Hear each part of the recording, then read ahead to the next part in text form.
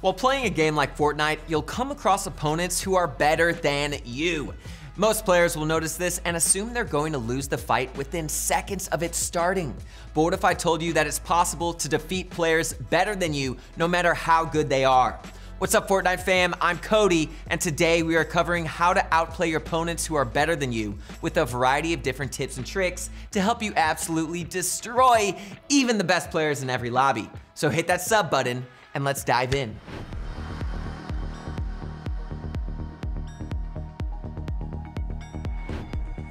Let's say a random player pushes you out of nowhere. They crack your shield right off the bat, start piece controlling everything around you, they hit every shot, and it becomes obvious they're a more skilled player than you. It's easy to get nervous and think you're going to lose, but that's the worst mindset to have in a situation like this. Most of the time, if you believe you're gonna lose a fight, you will. You have to have confidence in yourself no matter how good the other player is. And I know this isn't easy, but the more you work on it and make every move with high confidence, the better you're going to fight and the higher chance you'll have at winning it. Of course, you still want to make sure the plays you're making are smart, but a smart play with zero confidence can be worse than a bad play with high confidence.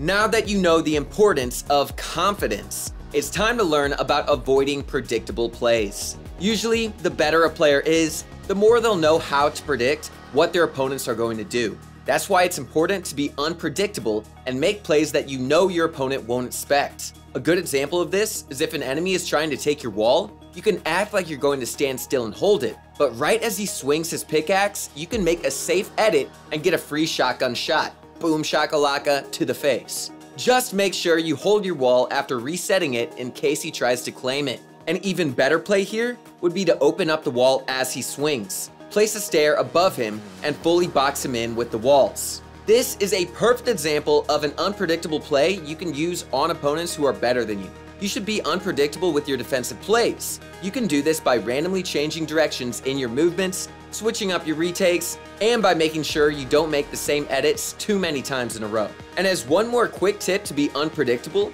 make sure you're editing as fast as possible. The faster you edit, the less time your opponent will have to predict it. But you still have to make all your edits as safe as possible too. If you make an edit that exposes you too much, your opponent will most likely get a free shot on you. If you want to go from playing enemies who are better than you to being the best of the best, you need to check out ProGuides.com. We've got masterclasses from the best pros like Clicks and Mongrel, who will train you to make you go from a 0 to a Fortnite hero, bro.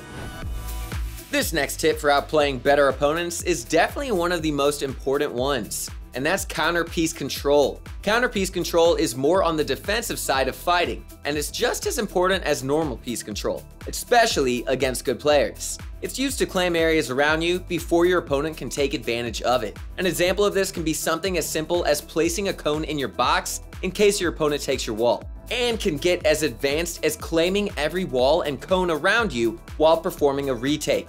Of course, this isn't always necessary since it uses extra mats, but if you know your opponent is right next to you, make sure to claim everything near you before they can use it to piece control you.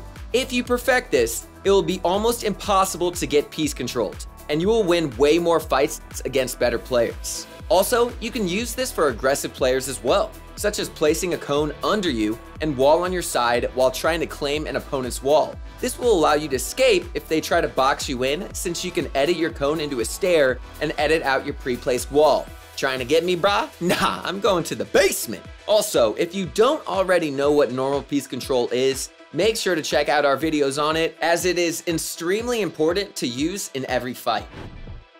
Another way you can increase your chances of defeating a more skilled opponent is by making your plays based off of your inventory. Let's say you have a primal shotgun and no shields, but you know the enemy has a pump shotgun. You wouldn't want to go for peeks in that situation since their shotgun does more damage from range and you have no extra heals. Meaning your best option here would be to play patient and wait for the enemy to expose themselves so you can surprise them for piece control. Or just jump in their box and hit all of your shots since it is the primal shotgun after all. I know this sounds like a huge risk, but it's actually a pretty smart play considering your circumstances since you can't heal and they can only shoot one shot at a time.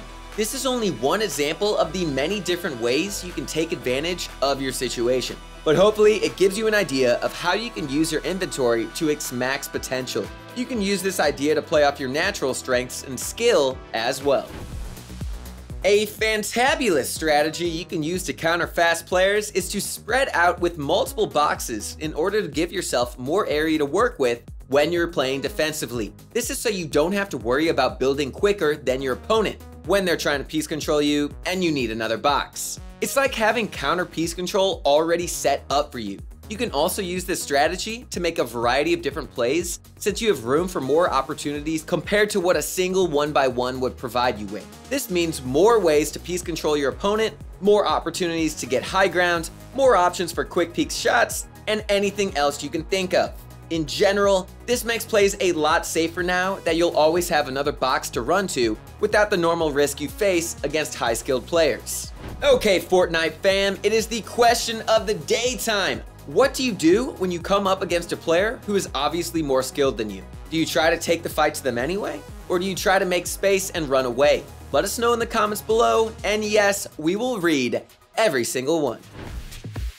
Another good thing to remember while fighting better opponents is to commit to your plays without hesitation. Of course, you don't want to make plays that you know are too risky, but if you don't trust yourself enough to commit to a good idea in a fight, you might miss the opportunity and lose the fight because of it. It's better to commit to a play that didn't work out, so you can learn from it later on. This ties into confidence, since the more you trust yourself, the more your confidence will build over time, and you'll be making insane plays before you know it.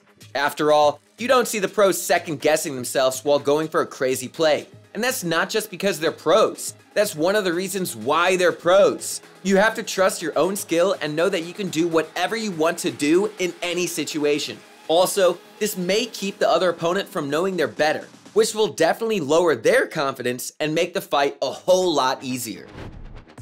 Alrighty then, now that we know the benefits of committing to your plays, it's time to talk about patience. Make sure not to let these two run into each other. You don't want to think about going for a play and miss your chance while wondering if you are being patient enough.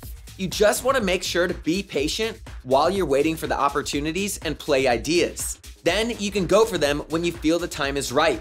An example for this is if you're in a fight and don't know what to do. So you just keep building and going for random shots without thinking. That will most likely create a never-ending cycle of bad plays, since you aren't thinking about them in the first place. Doing this isn't so bad if you can do it safely and look for plays while doing so. But it might be better to spread out and play slow and defensive while waiting for the right opportunity to outplay your opponent. Once you see the opportunity, that's when you go for it and fully commit. If you commit to a play and it works out, you want to make sure to keep fighting with piece control to let your opponent know you aren't afraid of them. This will usually force the opponent to fight slower and more defensive, leaving you with control of the fight, especially if you got some decent shots off on them while making the original play. This part of the fight can go on for a while since your opponent is better than you, but make sure to put everything we learned together and you should have no problem keeping your aggression on the other player. Also, don't stop playing safe while showing aggression. If you make any big mistakes against a good player, it probably won't end well. If you end up taking a heavy hit and have to play defensive, just spread out, heal up, and look for another good opportunity. Now, if you take control of the fight and get your opponent low, it's understandable if you don't know what to do. This is something I notice a lot of players struggle with. If you're low health, you should heal while they heal and continue the fight after. But if you have good health while they're low, you need to spray them as much as possible while running towards their box. Once you're close, pressure their builds as you try to claim the wall they're closest to and apply piece control. Just make sure you're not standing in a spot they can easily shoot you from. Also, you should apply counter piece control here in a case that they attempt to make an aggressive play. If they're really low and keep spreading out, your best option may be to jump into their box. This is a good play as long as you still have the good health and they're still low. An easy way you can phase through their walls is by placing a stair towards it, getting the wall one shot, and running at it as you jump and hit your head at the bottom of the stairs. If you break the wall right when your character hits it, you'll be in their box. All you have to do from there is hit the final shots on your opponent and you will win the fight. Look, I know a lot of this may sound like a lot right now, but with a little practice, you'll be accomplishing this with ease. And if you're still looking to get better at the game, you can always check out the rest of our channel for more tips and tricks. If you found this video helpful, make sure to like the video and sub so you don't miss our uploads. That's it for today, so best of luck on the battlefield, y'all. I will see you next time. Doses.